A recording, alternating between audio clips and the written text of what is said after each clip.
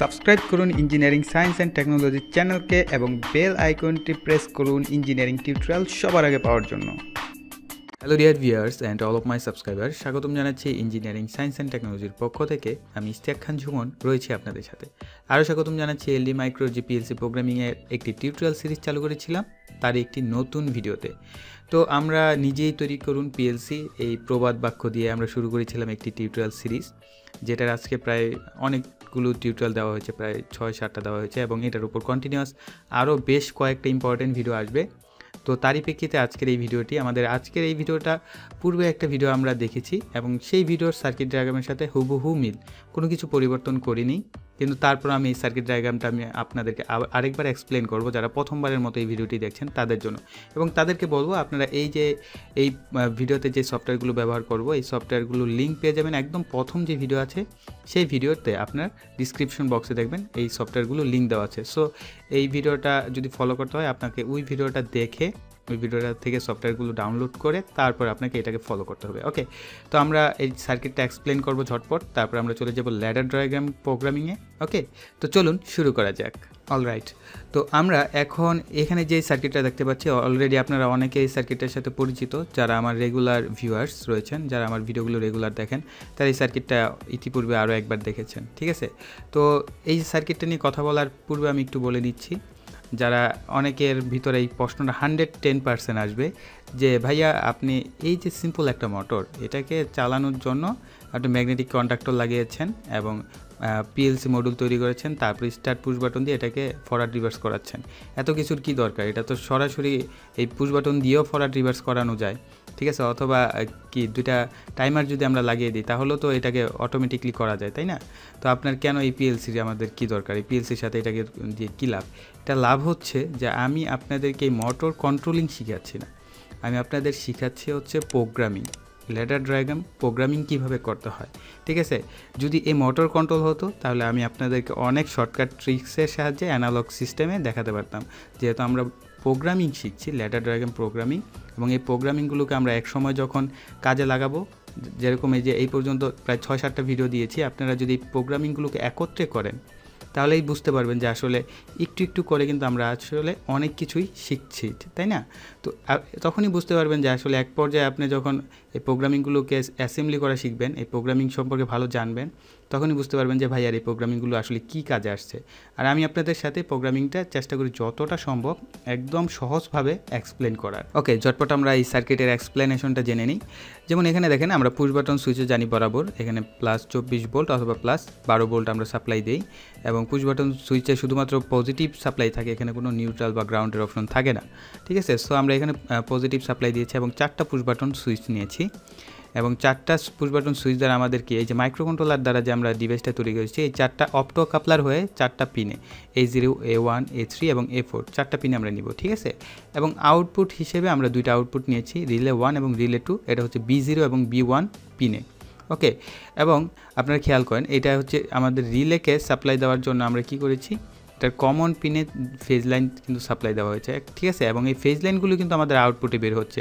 আমরা যখন প্রোগ্রামিং দ্বারা ট্রিগার করব তখন এই রিলের এই পথটা ঘুরে আমাদের এই পথ হয়ে আমাদের হচ্ছে, অর্থাৎ 2টা আউটপুট দ্বারা আমরা 2টা ম্যাগনেটিক কন্ডাক্টরকে জাস্ট অন অফ করছি। ঠিক আছে, এবং এই ম্যাগনেটিক কন্ডাক্টরে খেয়াল করেন, সো এখানে আমরা একটা নিয়েছি কি প্লাস সাপ্লাই আর একটা হচ্ছে গ্রাউন্ড।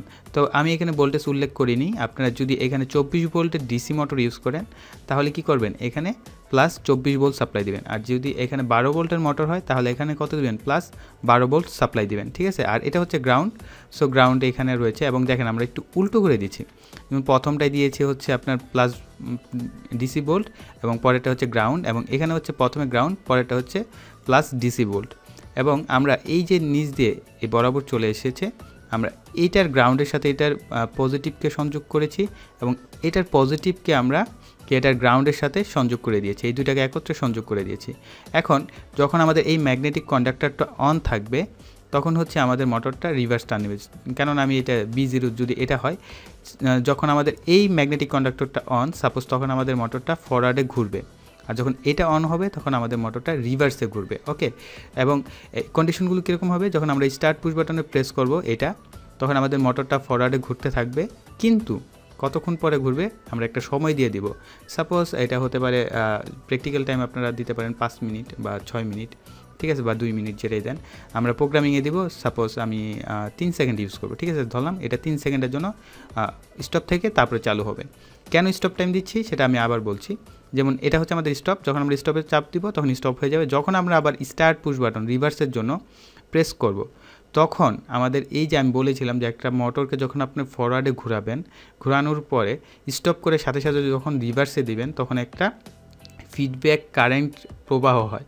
যে ফিডব্যাক কারেন্টের কারণে কি আমাদের এই মোটরটা ক্ষতিগ্রস্ত হবে এবং ফিডব্যাক নয়েজ উৎপন্ন হবে, যার কারণে কি মোটরটা ক্ষতিগ্রস্ত হতে পারে এবং এটার দ্বারা আনুষঙ্গিক বিভিন্ন ক্ষয়ক্ষতি হতে পারে, ঠিক আছে। সো আমরা এটাকে সেফটি দেওয়ার জন্য আমরা একটা টাইম ইউজ করব, ঠিক আছে, যার কারণে কি আমার স্টপ টাইম, আর স্টপ টাইমটা যদি আমরা টাইমার ইউজ না করি তাহলে কিন্তু আমরা ভুলেও যেতে পারি যে আমাদের এটাকে স্টপ টাইম দিতে হবে। আমরা হুট করে করলাম কি এটাকে স্টার্ট করে দিলাম, ঠিক আছে। সো এই ক্ষেত্রে কি আমাদের মোটরটা ক্ষতিগ্রস্ত হওয়ার সম্ভাবনা থাকে অনেক বেশি। সো তার জন্য আমরা কি একটা সময় ইউজ করব 3 সেকেন্ড বা 4 সেকেন্ড, ঠিক আছে। সো এই হচ্ছে আমাদের পুরো সিকোয়েন্স হবে আজকের এই প্রোগ্রামিংয়ের অর্থাৎ কার্যপ্রণালীটা বললাম। তো এখন আমরা দেখে নেব আমাদের ল্যাডার ডায়াগ্রামটা কীভাবে আমরা করব। তো চলুন আমরা চলে যাই Ldmicro সফটওয়্যারে। ওকে, চলে আসলাম আমরা Ldmicro সফটওয়্যারে। তো আমরা প্রথমে চলে যাব ইনস্ট্রাকশনে, এখান থেকে ইনসার্ট কন্ট্যাক্ট। তো আমরা প্রথমে একটা কন্ট্যাক্ট নিলাম। তো এটা হচ্ছে আমাদের A0 পিনে।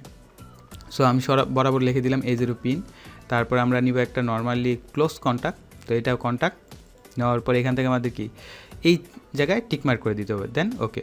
অর্থাৎ আমরা যেহেতু এখন একটা টাইম সিকোয়েন্স দিতে হবে এবং অবশ্যই কি আমাদের আউটপুটটাকে স্টপ রাখতে হবে, এটা আমি গত টিউটোরিয়ালে বলেছিলাম। তো আমরা এখানে আরেকটা নর্মালি ক্লোজ কন্ট্যাক্ট নিলাম।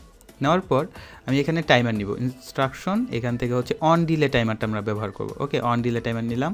তারপর আমরা এটার পর একটা আউটপুট আগে নিয়ে নিব, ইনস্ট্রাকশন এখান থেকে ইনসার্ট কয়েল, এটা হচ্ছে আমাদের আউটপুট। ওকে, তো আমি এক কাজ করি, আগে সিমুলেশন ঝটপট করি, তারপরে হচ্ছে এগুলোর নামকরণটা করে ফেলবো।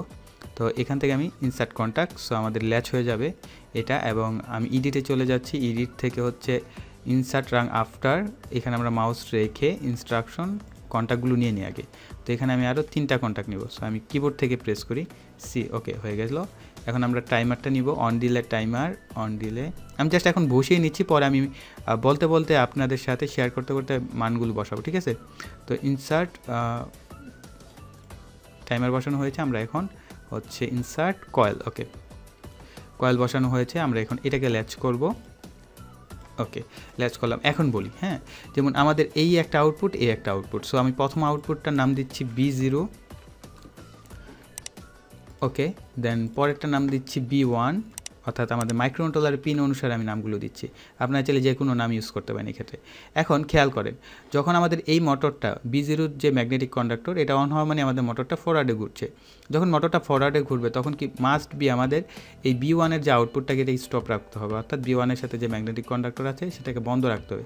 তার জন্য এখানে একটি নর্মালি ক্লোজ কন্ট্যাক্ট বা ব্রেক কন্ট্যাক্ট যেটাই বলেন না কেন সেটাকে নেওয়া হয়েছে, এবং এটাকে আমাদের কি ডিফাইন করে দিতে হবে আউটপুট পিন, এবং এখান থেকে লিখে দিতে হবে এটা কত B1, যেহেতু আমাদের এখানে লিখে দিতে হবে B1 পিন, দেন আমরা ওকে করে দিব। ওকে, এবং টাইমার সিকোয়েন্স আমরা দিয়ে দিই, এটা হচ্ছে টাইমার 1 এবং এটার টাইম দিয়ে দিব আমরা 2 সেকেন্ড, সরি 3 সেকেন্ড বলেছিলাম। সো 3000 দিয়ে দিলাম, 3000 অর্থাৎ 1000 মিলি সেকেন্ডে 1 সেকেন্ড। ওকে, তো আমাদের এখানে দেখেন 3 সেকেন্ড হয়ে গেছে। তারপরে আমরা এটাকে যেহেতু এই যে B0, যেহেতু এগুলো আমরা পুশ বাটন ইউজ করেছি, সো আমরা পুশ বাটন কি প্রেস করে ছেড়ে দিলে কি হাই হয়ে লো হয়ে যাবে। সো এই ক্ষেত্রে আমাদের লেচিং অপশন রাখতে হবে YB0-কে। সো আমরা এটাকে YB0 করে দেব। সো B0 লিখে দিলাম, আর এখান থেকে অবশ্যই আউটপুট পিন এটাকে সিলেক্ট করে ওকে করে দিতে হবে। ঠিক সিমিলার এখন আমরা একইভাবে করব। আর এখানে A0 নিয়েছি, এটা হচ্ছে আমাদের A1, ওকে, এটা হচ্ছে ইনপুট। ওকে, দুইটা ইনপুট। এখন এটা হবে কি সিমিলারভাবে A2, আর এটা হবে A3, এবং এটা হবে কি ক্লোজ কন্ট্যাক্ট, এটা হচ্ছে A3। ওকে, আর যখন আমাদের কি এই মোটরটা অন ছিল বলে আমরা এই মোটরটাকে অফ রেখেছি, অর্থাৎ এই ম্যাগনেটিক কন্ডাক্টর অন ছিল বলে আমাদের এই ম্যাগনেটিক কন্ডাক্টরটাকে অফ রেখেছি। সো এটা যখন অন থাকবে তখন কি এটাকে অফ রাখতে হবে। সো আমরা এখানটা অফ কন্ডিশন দিব, এবং এটা আউটপুট পিন, আর এখানে দিয়ে দিব B0। ওকে, সো ওকে করে দিলাম। এখন টাইমিং সিকোয়েন্সটা আমরা আবার এখানে 3000 করে দিচ্ছি। ওকে, আর এটা হচ্ছে 2 নাম্বার টাইমার 2। ওকে, T2 করে দিলাম। হয়ে গেল টাইমার 2 3 সেকেন্ডের জন্য। ওকে, সো এটাকে আমরা ল্যাচিং সিমিলারভাবে করতে হবে। এটা হচ্ছে B1 আর এটা হচ্ছে আউটপুট পিন। ওকে, সো আমাদের ল্যাডার ডায়াগ্রাম খুব কম সময়ে আমি করে ফেলেছি আর আমার মনে হয়। সো এখন আমরা সিমুলেশন করব, সিমুলেশন মোড, তারপরে হচ্ছে এখান থেকে রিয়েল টাইম সিমুলেশন। ওকে, তারপরে এখন ব্যাপারটা বুঝবেন, এটা হচ্ছে আমাদের একটা ম্যাগনেটিক কন্ডাক্টর, এটা হচ্ছে একটা ম্যাগনেটিক কন্ডাক্টর, ঠিক আছে। যখন আমরা স্টার্ট পুশ বাটনটা প্রেস করব 3 সেকেন্ড পর আমাদের এই আউটপুটটা অন হবে, ঠিক আছে। ওকে, তো আমরা এটাকে প্রেস করছি, 1 2 3।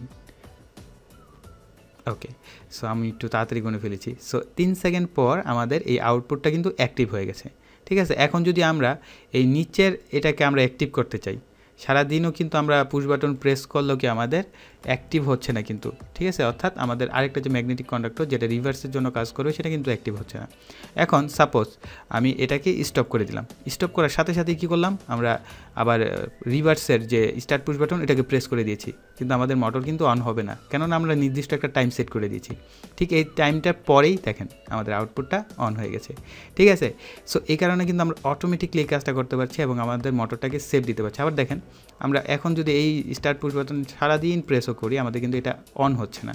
যখন আমরা এটাকে স্টপ করে দেব, ঠিক আছে, এবং এখান থেকে স্টপ করে দেব, এবং যখন এইটাকে আবার স্টার্ট করব, সরি এটাকে আগে অ্যাক্টিভ করতে হবে, তখন কি আবার একটা নির্দিষ্ট টাইম পরে আমাদের আউটপুটটা অন হয়ে যাবে, ঠিক আছে।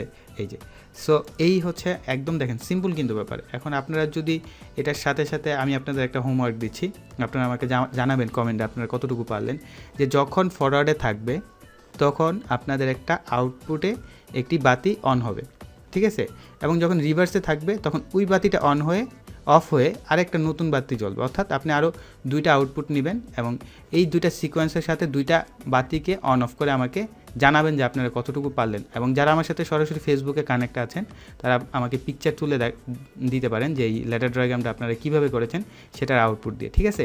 তো এই ছিল আমাদের আজকের ভিডিও। আশা করি ভিডিওটি আপনাদের ভালো লেগেছে এবং আপনারা যারা রেগুলার ফলো করছেন তারা এই ভিডিওটাকে ভালোভাবে ইউজ করতে পারবেন এবং এনজয় করেছেন, ঠিক আছে। সো তাড়াতাড়ি একটা লাইক দিয়ে দেন এবং কমেন্টে আপনাদের কথাবার্তাগুলো লিখে ফেলুন ঝটপট। আর যারা এখনও আমাদের চ্যানেলটি সাবস্ক্রাইব করেনি চ্যানেলটিকে সাবস্ক্রাইব করে নেবেন এবং ভিডিওটি শেয়ার করবেন খুব বেশি বেশি। আর যারা সাবস্ক্রাইব করেছেন তাদেরকে অসংখ্য ধন্যবাদ জানিয়ে এখানেই বিদায় নিচ্ছি। সকলে ভালো থাকবেন, সুস্থ থাকবেন, টাটা।